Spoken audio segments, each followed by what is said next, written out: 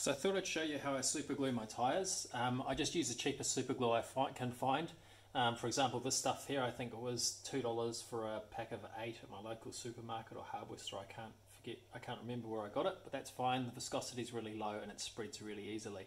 So I've actually already done the first side, so I'll flip it over and do the next side. So these tyres come unglued, the ones that I'm talking about in this review. So I'll just show you quickly how to do them. So peel the tyre back, these are nice and soft and you can expose the bead there. And just run a little bit of your glue along like that and then seat it back into its hole in the rim. Rotate it a wee bit and keep going. So there's lots of ways you can do that, but after years of doing this, I find this is the easiest for me.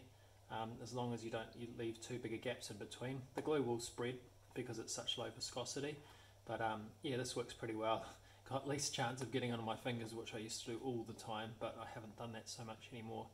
And yeah, it makes a fairly decent set of glue. So as long as I've been talking to you there, I've gotten all the way around the rim, so that one's done.